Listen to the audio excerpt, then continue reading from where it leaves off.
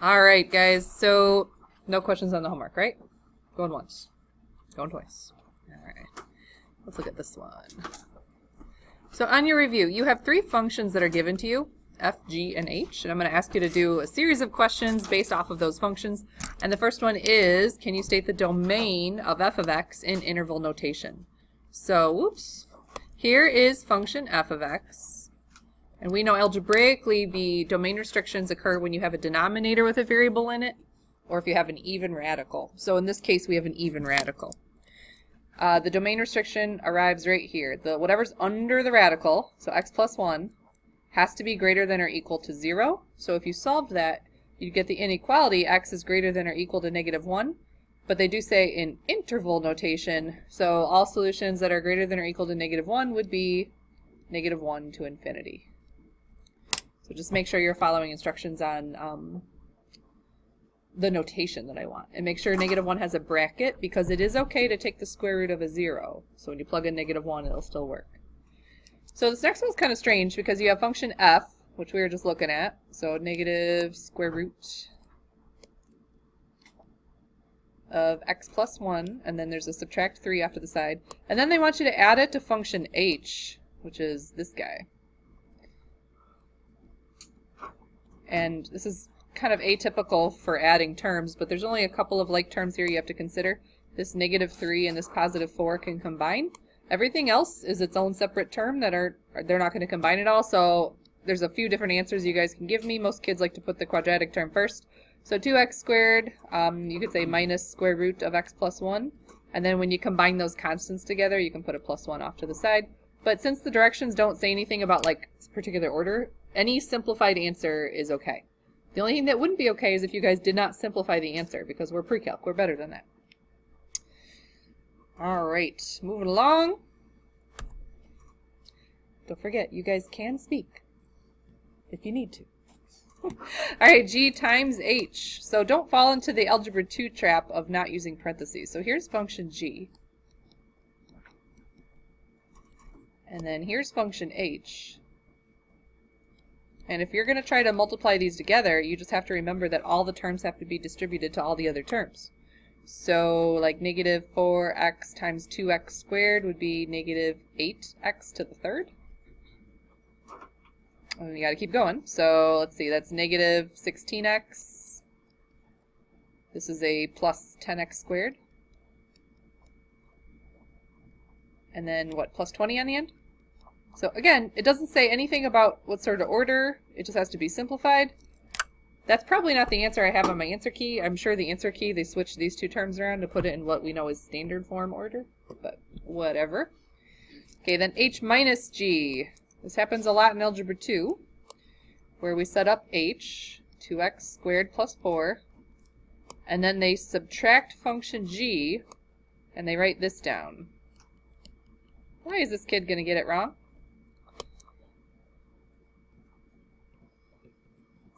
Is he subtracting all of function g?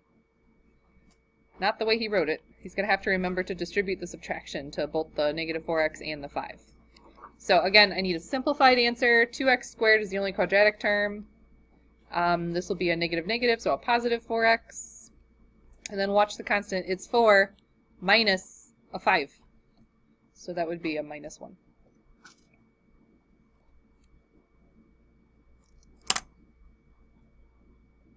All right. Then Gah of -6.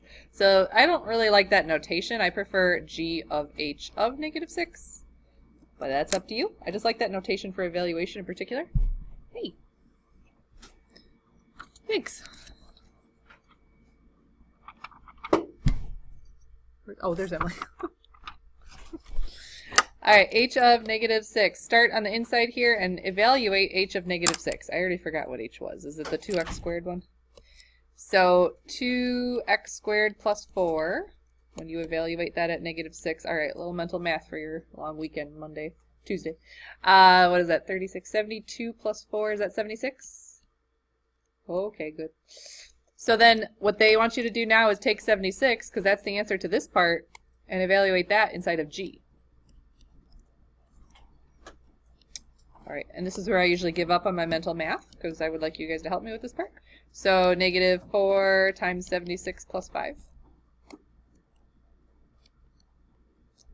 Negative 299. Okay. Excellent. So composition, I truly feel like if you rewrite it in this notation, this other notation for composition, it's a little easier for your brain to wrap around what you have to do. When you're composing functions at a number, it's easiest if you start on the inside of the composition and work your way back out of the problem. All right, and here we are going to compose, but this time we're just going to compose and create a new function. So not really anything going on here. Again, if you don't like this notation, switch it for this notation. But you're going to put function f inside of function g. So if this is function g, you're going to write it, except what I'm going to need you to do is instead of x, you're going to leave that empty. And you're going to place function f where the x used to be.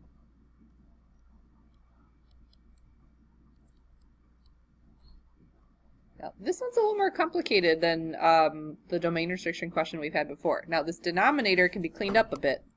So numerator's boring. The denominator is what? 2x squared minus x minus 3. So this is great as far as who your new function is. But now I'm going to ask you about a domain restriction. I do not need you guys to give me interval notation stuff here. I just need you to figure out what x can't be. And I'll give you a little hint. There's going to be two numbers that x can't be because you have a quadratic in your denominator. So remember, denominators can never equal 0. So your job is to figure out what would make your denominator 0, and those are the things that x cannot be. So you can solve this quadratic however you want. Whenever this question comes up, it's always going to be factorable. So how about 2x and x? And then if you throw a negative 3 in the first parenthesis and a plus 1 in the second parenthesis, that should add up in the middle to negative 1x. So remember, this factor can't be 0, and this factor can't be 0. So if you tell me 2x minus 3 can't be 0, and you solve that, that means x can't be 3/2. And then if you solve this one, x can't be negative 1. So we're stepping it up a little bit on that question. We've seen the domain restriction question 2 tests in a row. This is your third time you've seen this concept. So don't be surprised when it gets a little more aggressive the third time. It's not going to be a linear denominator necessarily. It could be a quadratic. So you have to find both solutions. All right. Inverses. Let's talk about it. Draw a function that is 1-to-1 and explain why and what it means to be 1-to-1. So you should be using some vocabulary about some testing. Do you remember the test that we applied in this lesson? It was last week. It's like a week ago. It was a long time ago. Let me just draw this for you. How do I know that's a function? Because it passes the vertical line test, yes. So if the original passes the vertical line test, that means the original is a function. How do I know his inverse is a function? Because the original passes the horizontal line test. So that means the inverse is a function. So if you have a particular original graph and it passes both the horizontal and the vertical line test, you have what's called a 1-to-1 function. Because we've seen cases where the original was a function but the inverse is not. We've seen cases where the original was not a function, but if you could come up with an inverse function, that was crazy. I'll give you a hint on the test. This is like a multiple choice question. So I'll give you a bunch of graphs and I'll say which of the following are 1-to-1 functions. So you're going to be looking for things that pass the horizontal and vertical line test. Everyone got real nervous when the word explain came up. And you're like, I don't want to explain anything. It's just going to be multiple choice. All right, here, finding the inverse. So technically what you're supposed to do first on all these questions is make sure that the inverse even exists by graphing it and making sure it passes the horizontal line test. Spoiler alert, it does. So let's go ahead and find the inverse. Your first step is to switch the x and y. So remember, g of x is fancy talk for y. So when you switch the x and y, x equals negative cube root of y minus 1 plus 3. So this question, there's quite a bit of room here. There's more steps than you probably would anticipate to solve for y. And remember, you're kind of working through this yourself, so show whatever steps you need to show. you're going to start by subtracting the 3 over.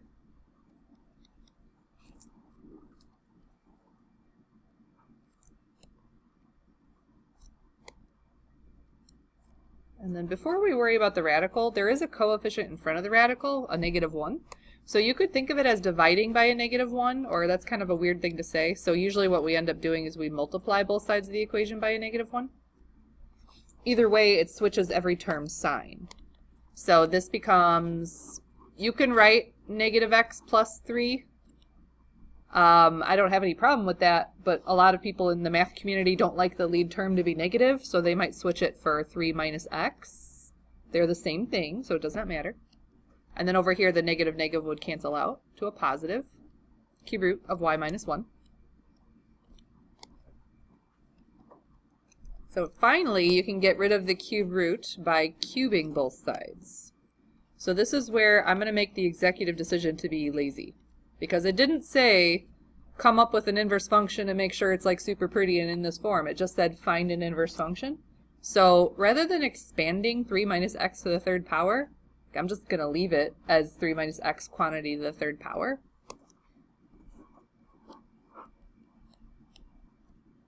And then here the cube root and cube power would cancel each other out, 2y minus 1. Which you guys are almost home free. Your final step would be to add 1 to both sides. But please don't fail me now, guys. We are not going to call this y. Because you can't. What was the original function's name? G of x. So his inverse would be called this thing. G inverse. G to the -1 of x. Equals. And I would just write 3 minus x to the 3rd power plus 1. So it didn't say, like, expand, FOIL it out. It didn't say to do anything weird with the quantity to the 3rd power. Thank goodness, because that's actually a lot more complicated than it looks. I'm pretty sure the one on your test is significantly less involved. I'll put it that way. Alright, part B. Function f of x, which we know really just means y. Which means my pen's going to work. There we go, y. So first step is the same. You're going to switch all of your x's and y's with each other. This one's got a bit of bad news, though. Because your next step is normally to solve for the y, but when I look through this question, I notice there's a couple y's rolling through it. And to make matters worse, everything's kind of trapped in a proportion right now. So, easiest way to approach this question is to free it up by cross-multiplying. So like this times this.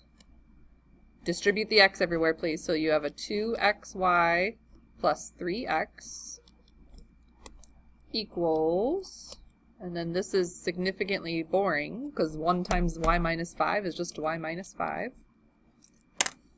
So now you got to pull out some algebra 2 tricks.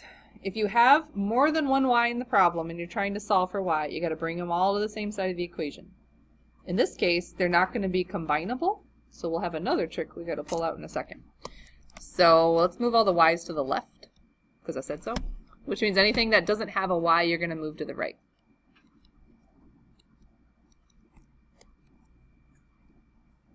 Okay, so gone, and you have 2xy minus y. Cannot combine those, so just leave it. And then over here it's kind of gross. -5 minus 3x is fine. -3x minus 5, also fine. And this is where you pull out your algebra 2 trick. When you have two terms and they both have that common y in them, and I gotta isolate for y, your trick is to factor out the y. So if you factored out the y, now you have 2x minus, careful guys, what's left? 1, thank you. And then now we're almost home free. You just gotta divide by 2x minus 1. But don't ruin it here, guys. You can't call this y. What was the original's name? F of x, so his inverse would be called f inverse. So it is not your job to figure out whether you have the best answer or not. It is just your job to find an inverse function that would work, and this one would work. In my brain and on my answer key, I have all the varieties of this solution, or this function. So you don't have to like mess around with the way it looks. For instance, when I told you guys we're going to bring all the y's to the left, some of you were like, no, I want to bring the y's to the right. So if you deviated from the plan there, you have 3x plus 5 over 1 minus 2x as an answer. That's equivalent, and it's totally fine. So that's fun. Let's not have to do that again. That'd be great. All right, can you find the graph of an inverse if I give you the graph of the original? So on the test, it's going to be very clear. I think Mrs. Hoffbauer even put like dots on the ordered pairs. So like, come on guys, you can do this. Let's kind of make some executive decisions. Let's say there's a point right there. And let's say that's at the ordered pair 0, -5. I don't know if it is, just pretend. And then let's say this ordered pair here is 4, -3. And let's say this ordered pair here is 8, -2.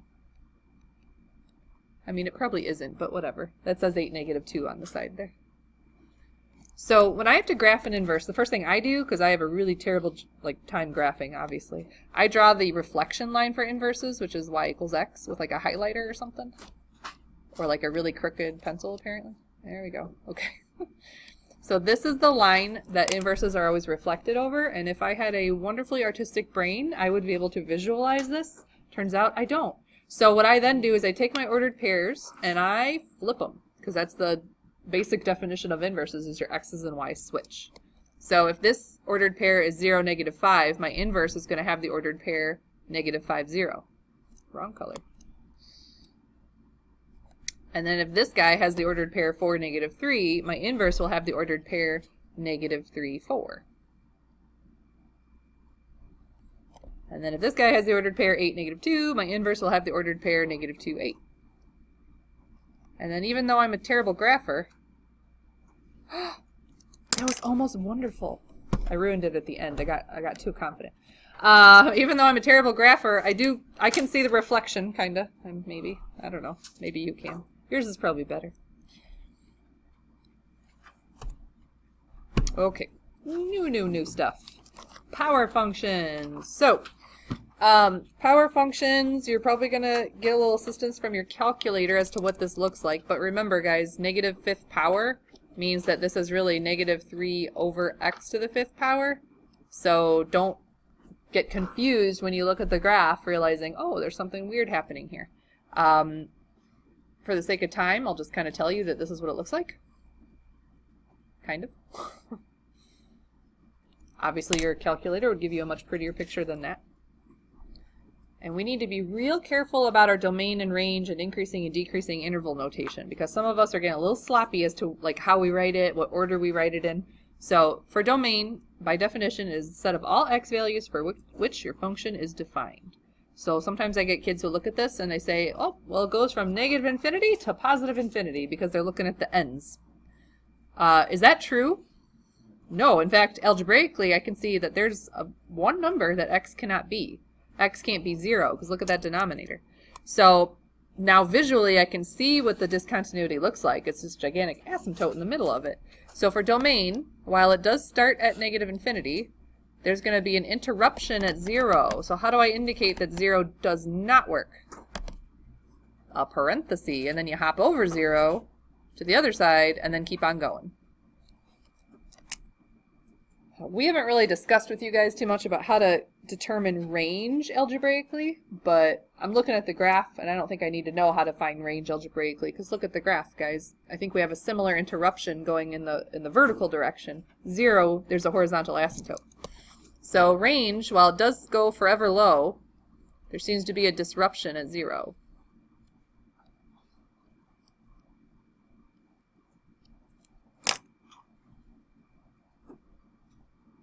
Intercepts. Does this cross through the x or the y-intercept? No. And we had a little bit of a discussion during our, so we're going to write none here. We had a discussion during our lesson here. We had cases where it like bounced off of the x-axis. And for this moment in time, I will accept if you call that an x-intercept, if that ever happens on a graph. But technically, by definition, it would have to go through the axis to be an x-intercept. We're going to discuss this at great length next week.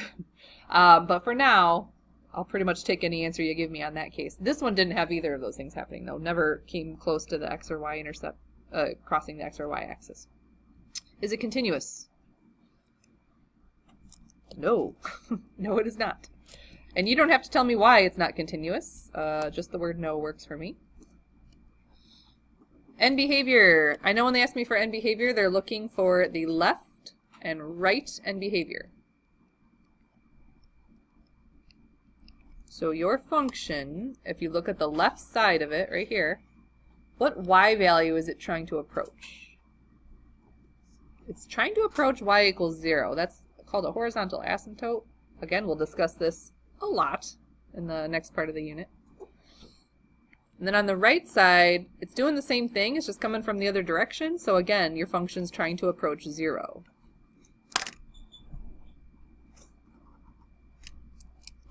Okay, think of this like a roller coaster track for a minute. I see two pieces of a roller coaster track. I realize they're disjointed. We'll get to that in a minute. But this piece right here is an increasing roller coaster track. What about this piece here? Also increasing. So does that mean my function is increasing from negative infinity to positive infinity? No, it is not. Remember that break in the domain? That also breaks up your interval for increasing behavior. So it is increasing from negative infinity to 0, and then some weird stuff happens, and then it continues increasing from 0 to infinity. Was this roller coaster ever decreasing? No, it was not. So you can just write never. You wrote none, that's fine. All right, very good. Okay, here we go. Solving the radicals. So, I gave you some warnings about how to approach these questions. Your worst nightmare is when there's two radicals on the same side of the equal sign. So if you don't have that, that's great, and your job is to isolate the radical, and eventually we want to raise them to powers so we can get rid of the radicals. So like here, we have a fourth root. Let's isolate that fourth root. We're going to subtract 5, obviously. So the fourth root of 128 plus 3x equals 4. And then mathematically, to undo a fourth root, we'd raise everything to the fourth power. Please be careful, guys. This is not a 16. What is 4 to the fourth power? 256. Okay, thank you. And then we got it from here. So you guys are going to subtract 128 and divide by 3. This answer does come out to a fraction, I believe. I would suggest you just bring it back to a fraction. If you tried to round it or truncate it, it would be a repeating infinite decimal. So like if you wrote like point, I don't know what this comes out to. 130, 124, no, 8. Is that it? All right, divide by 3. What's that decimal part if you divide it? 6 repeating. So like kids will tell me, oh, I put down like 0.67, and then when I went to go plug it in, it didn't work out. Well, that's because you changed the solution. Like 42.67 is not 42.6 repeating forever. So no, it's not going to work out. So keep it as a fraction when you go and plug it and check. Remember, these are those annoying ones where you do all the work, you find a solution, and then sometimes they actually don't work. So if for some reason you get an answer and you plug it in and it doesn't work, do you remember what you do? You X it out and you write EXT next to it because it's extraneous. And if you X out all of your solutions, that means there's no solution. Sometimes that does happen. I like these questions because I'm going to be checking them at the end, and I'm going to walk away from that question feeling really darn good that I got the right answer. Because, like this one, for instance, works out beautifully. Oh boy. Alright, this next one, we have two radicals. The good news is they're not on the same side. The bad news is you're not going to be able to isolate this radical. Okay. We got this, guys. Alright, we are squaring this side of the equation. And normally I don't write it out, but I am going to this time. I'm going to write out 2 of these guys multiplied together.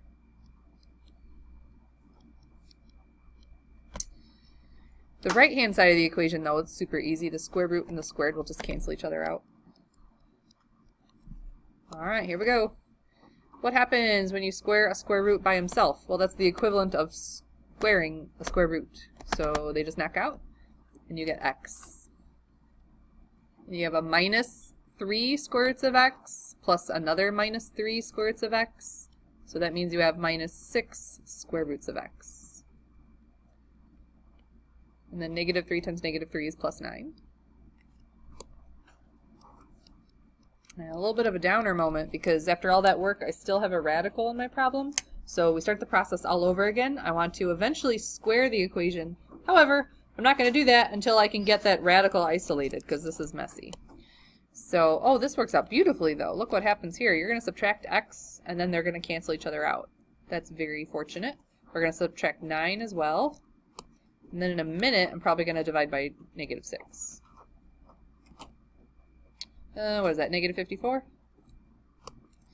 So here, I would go ahead and divide by -6. If you chose to square both sides right away, you'd have a 36 in front of that. It's still going to work out. I just wouldn't suggest it. We have square root of x equals 9. Be careful, guys. You're squaring both sides. And a lot of people tell me the answer was 3 here. That makes me sad, because you're squaring. So right now, we get x equals 81. So should I box it in and walk away? No, because I still have to check. All right, spoiler alert. When you plug it in, it works. Yay. All right. But do go ahead and check on the test, guys. That's important. Okay, transformations. So transformations, they're showing up again on your test.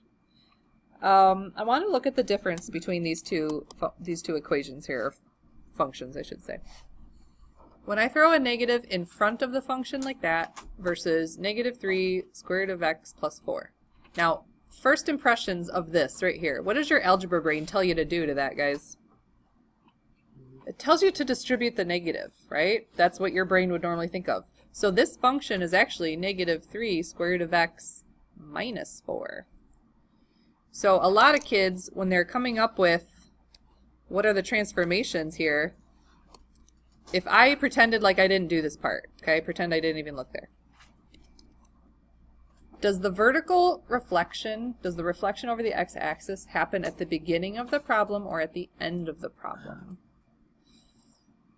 That's the kicker, right? You're like, I don't know. I keep getting this question wrong.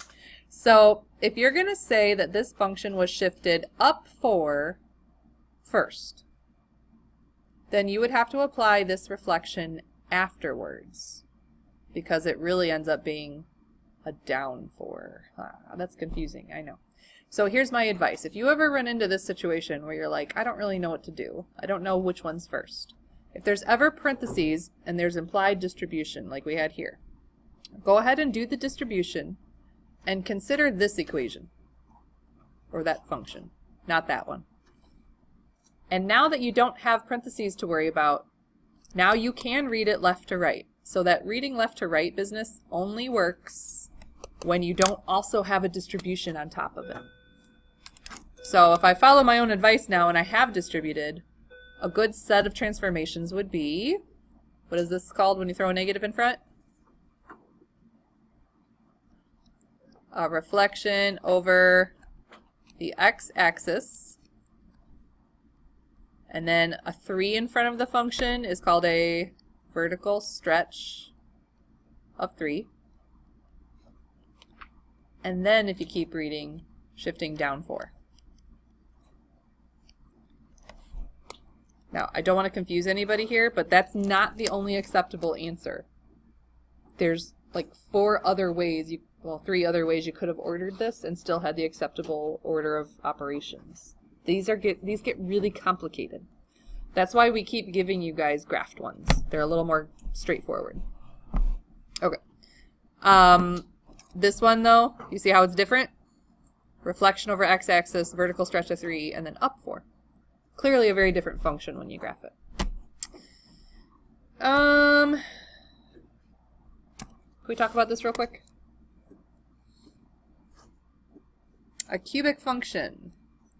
So that would be this guy. No, it wouldn't. It would be this guy, x to the 3rd power. Okay. So we are going to apply these 3 transformations in that order. Here we go.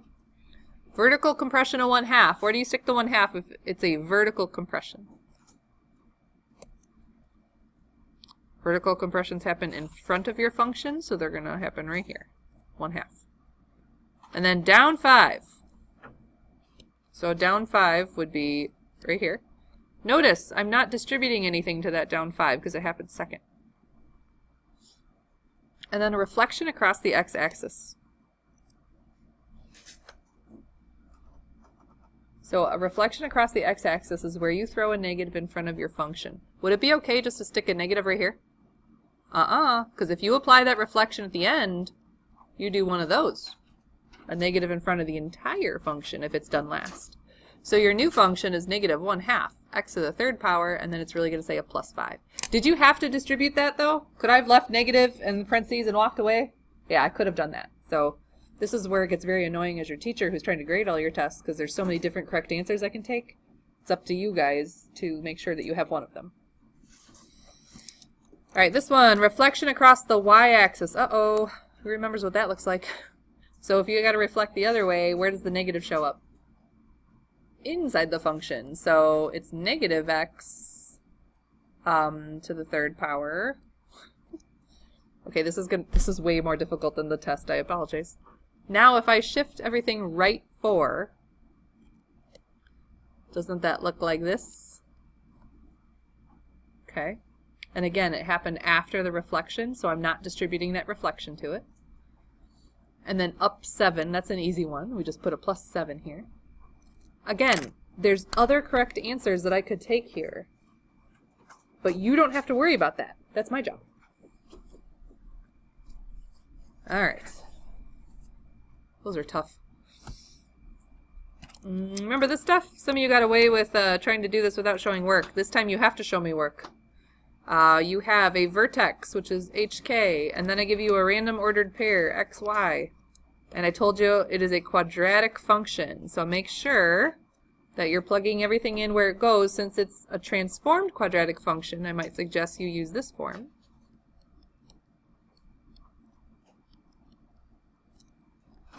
Alright, so the y value is 24. I don't know A. The x value was 8.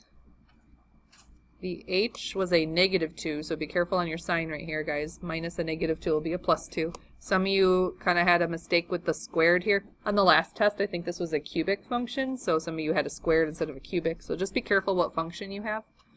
And then plus k for us would be plus -6, so if you just wrote -6, that's fine. You guys still have to solve for a, though, so you're going to add the 6. Alright, 30 equals, this is 10 squared, so that's 100, so a times 100. And then as promised, I told you sometimes the a values come out funky. Case in point, this a value is 3/10. So now you're going to go back and you're going to write your function. Y equals 3/10, x plus 2 squared minus 6. I kept warning you guys that I was going to give you a weird a value coming up. Today's the day. Alright, could you find that matching worksheet? You walked in and picked up that matching worksheet?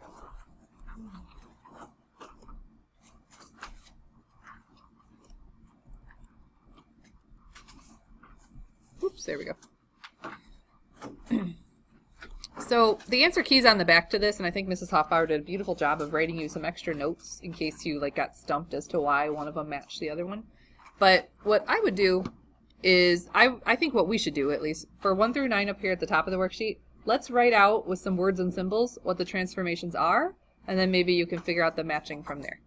So, f of x minus 2. When you have a minus 2 off to the side like that, how does that shift your function? Anybody? I heard down 2. I like that. So that one shouldn't be too difficult to find in the matching. What about when I throw a 2 inside the function with the x? What would you call that? It's a horizontal. So this is the great debate. Is it a stretch or a shrink or a compression? It's a compression. Very good. Or shrink if you want to be not fancy.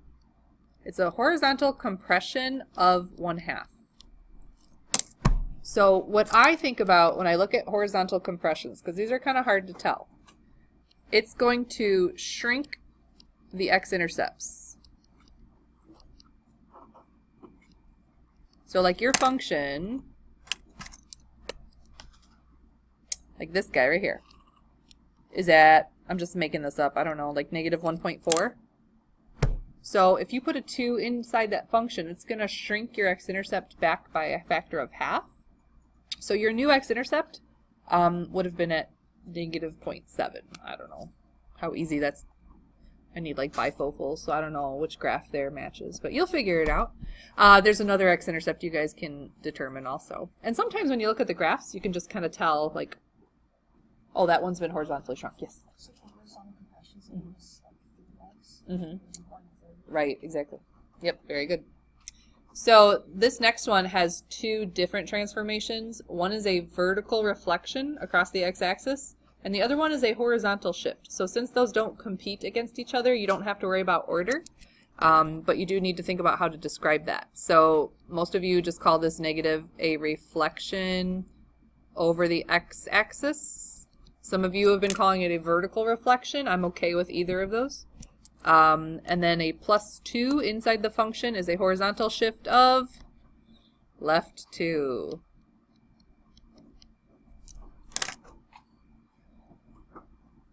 Oh boy. All right.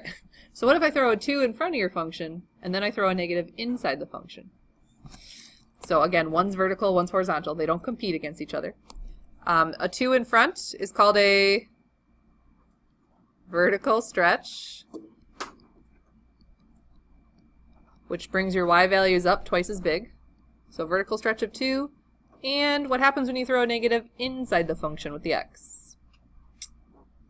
Some of you have been calling this a horizontal reflection, or you can say it's a reflection over the y-axis this time. So you're looking for a graph that looks a lot skinnier than the previous one, and it looks reflected across the y-axis. This one bothers kids because they're like f of x divided by 2. So if that notation bothers you, what if you just wrote it as 1/2 f of x? Because that's the same thing. So when you throw a 1/2 in front of the function, we're going to call that a vertical, if you called it a stretch, I know what you mean, but it's really a vertical compression of half. Vertical things do exactly what you think they're going to do. So 1/2 is going to shrink your y's by half. And then x minus 2 inside the function there is going to be a right 2. I don't know why. I think those rigid transformations are actually harder for me to find than the other ones. I don't know. They really bother me. And then, oh boy. Here, you have a negative in front of the function, and then you have x over 2. So if that notation bothers you, then just call it negative f of 1/2 x. So the negative in front is going to reflect over the x-axis. That's a vertical reflection. And then the 1/2 in the function is going to be a horizontal what? Is it stretch or compression? 1/2 for horizontal is actually a stretch. So this is a reflection over the x-axis and a horizontal stretch of 2. So everything's opposite with the x's. How annoying. So all those x-intercepts are going to be doubled. They're going to be twice as far as they were. Okay, 8. We have a reflection across the y-axis and then a vertical shift. So those do not compete against each other, so you can do whatever order you want. So I'm going to say exactly that. I'm going to say reflection over the y-axis. That's that negative inside the function. And then up 2.